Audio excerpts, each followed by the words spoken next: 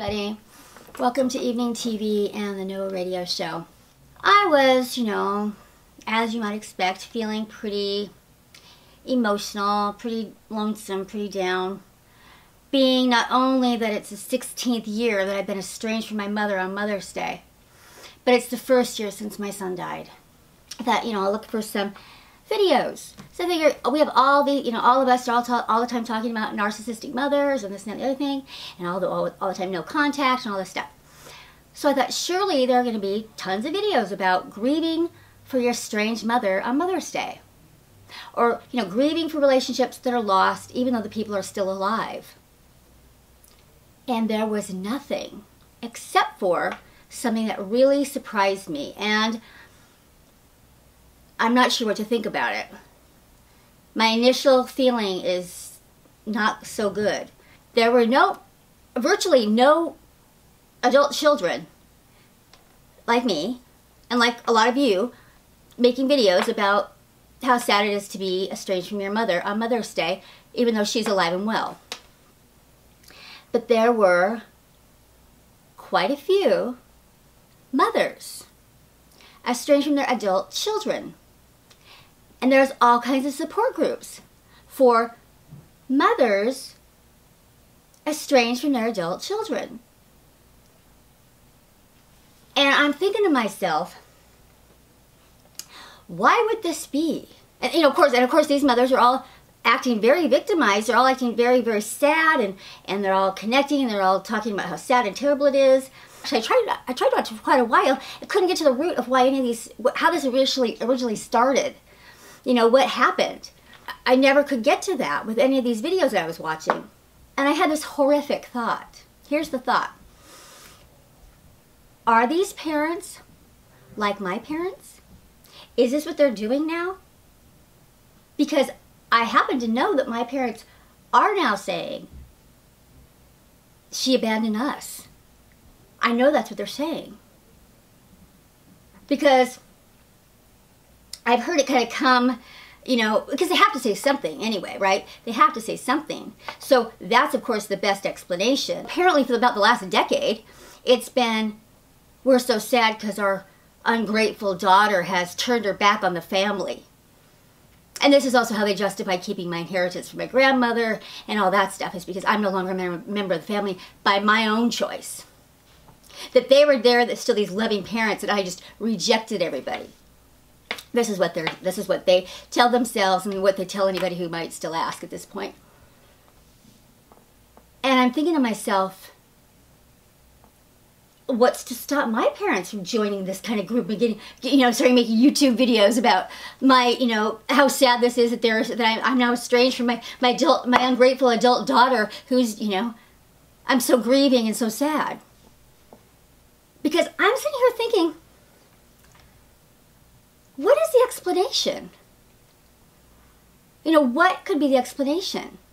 Okay, I really did try and come up with real reasons why these people could really be victims. There was a therapist on one of these things I saw, and he said that he was estranged from his daughter for a while because he had a blended family. So he had this one daughter when he was very young, and got divorced when he was very young. Then remarried and started another family later on in life, and this first daughter felt displaced. And probably got, some alienation kind of stuff probably happened with her mother, so on and so forth. And so for several years, he said, she didn't want to see him, she didn't really want to have much to do with him, and that was a really hard time for him, and they've worked it out since. Okay? That I can see with a really young kid, a young kid before they know the whole story, but not forever. And these people were like the age of my parents, so their kids were like, their kids were like my age, and we have grandkids, like, what I mean? So this is, by the time you're my age, you know better. You've been through raising kids yourself. You can see both sides of things. If someone's manipulating you. You've been there. You've been through the hard stuff. You're not as super judgmental. And so for you to be alienated from your mother after you've been through stuff, and you know how precious things are, and you know how precious life is, and you know how precious relationships are, and how precious love is, how precious family is. If you're estranged from your mother at this age, it's going to be for some really big reason. So this was really bothering me, you know. So what I think is going on, you know, and I don't want to speak out of turn, because it's, you know, please do write to me in the comments and tell me if you can, you know, explain this to me where there's a legitimate thing going on.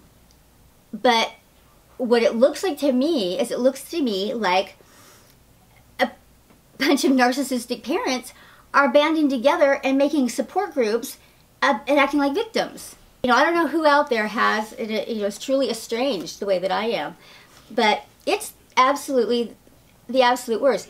It is far worse than if my parents had died 20 years ago, I would be in infinitely better shape. But I'm not talking about a parental alienation thing where you've got little kids and someone's run off with your kids. I'm not talking about that. I'm talking about grown-up kids, over 18, probably even over 20, 30, beyond, telling their parents, I don't want a relationship with you anymore, where it's gone on for years. I want to know about that. I want to know what the background of that is.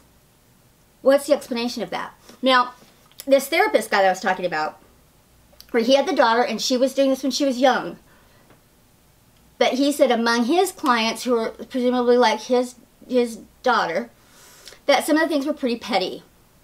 Some of the things were pretty petty that they're going through. What I believe about that is that is a passing thing. That is probably a spoiled kid, probably a kid who hasn't been through a lot of life experiences yet, who hasn't yet realized how grateful they are to have a parent who loves them, who hasn't realized how precious that is, or who is just angry about a certain thing, like that they didn't, you know, some really spoiled kid whose parents didn't come through with something that they thought they were entitled to, something like that, where it's about a specific thing. But if it's, I want to know about someone who's even gone so far as to even maybe had children even, so they have grandchildren, and this has gone on for a lot of years. I want to know why. I want to know why is that happening. What is the explanation that parent has for what's happened to their family? Can there be more of them who are being victimized by their children, their grown children, but presumably they have never victimized their children. They've never abused them, they've never mistreated them, they've never done anything wrong to them. They're just these loving, doting parents whose children have just turned their backs on the family, just exactly like my parents would describe it. This is exactly what my parents described, and this is exactly what went up to me as a red flag. This is what my parents would say. Because what else can you say? You know what I mean? If you're going to go so far as to form a support group and make a YouTube channel or a podcast, you got to say something, right? I watched enough of this without getting to the bottom of anything that it was starting to really, if you can't tell, I was getting really kind of irritated and fired up about it, because I started to smell a rat that smelled like narcissism to me. And I thought, no, this doesn't sound right. There's no scenario I can come up with in my mind that makes it work for this to be a really good parent, a really good, devoted, loving parent the way they describe it, and have this outcome possibly happen. We want to love our parents. We want to believe they love us. We want to be together. We need our parents. We need our families. And especially if you're still raising kids, you do. You know, if you're still raising kids, you do. So my guess is that what's happened here is that these kids were abused or mistreated or neglected or something. We were all explaining it, that they cut us off. And there was no anything about drugs or anything like that. It was just, they cut us off. We just don't know why. And we're just so sad. And we just, we try and try. And now they've got these, we can't see our grandkids. And we haven't seen them in 6 years and all this stuff. You know, here's how real it is. You know, husband I talk about all the time. My son still saw him up to the day he died. My son still sees him. That girl with the awful mother on the recordings that I shared here, she still sees her mother. So how bad does a mother have to be, and for how long before this happens?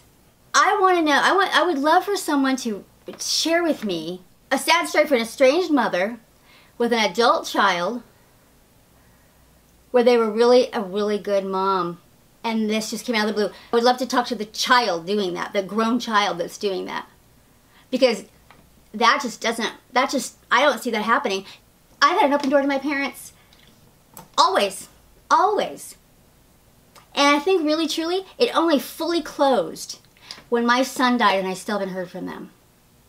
I don't know, maybe not even then. I don't know. You know, if they were to call me up right now and say we're really sorry, I'd hear it. I would. I'd hear it. So yeah. So there you go. There you go. Even with all of that, not coming through when my son died, being the worst parents of all the parents in that whole jail experience, 16 years of estrangement, leaving me when I almost died.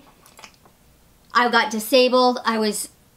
They helped my husband rob me blind and take everything from me and destroy my children's childhoods and all of that. And I would still be open to hearing them if they wanted to talk to me. Okay, so I want to know what has happened to these estranged mothers with their sad stories. I really want to know. Any of you heard this where your parents are going, oh, you ungrateful kid, you've abandoned me, where they're like vying for sympathy because of your estranged relationship? Because that appears to be the thing. And no one making a video about, oh, it's so sad to be on Mother's Day when I have this estranged mother who's alive and well and lives right in my same town and I just haven't talked to her in 16 years because I really don't know why. I don't know what she ever thinks I did. She never's been able to tell me even what I did wrong. I really would like to know what scenario it is that, because I can't come up with one. I can't even come up with one that would make that be a sympathetic story. Yeah, I was just looking for someone who could say, me too, sister. And there was nobody up there. And then worst of all, there was the moms on there. I was like, my God, my mother would be able to go on here and find more people to commiserate with than I can. It's like, how is that happening? It's like, you know, it just seemed unreal to me. So I would love to know what any of you know about this. I really would. Hit the subscribe button down there. Share me on your social media. And I've been getting some great pictures of my little puppies, you guys. This is the greatest. This has been the greatest part. This is the best part about my Mother's Day. Is my new little two little puppies, my little boy and my little girl, Gigi and Jacques. And they're doing great now. They're gaining weight by leaps and bounds, and we're out of the woods, so that feels really good. All right, you guys. Thanks so much for listening, and I will talk with you real soon. Bye-bye.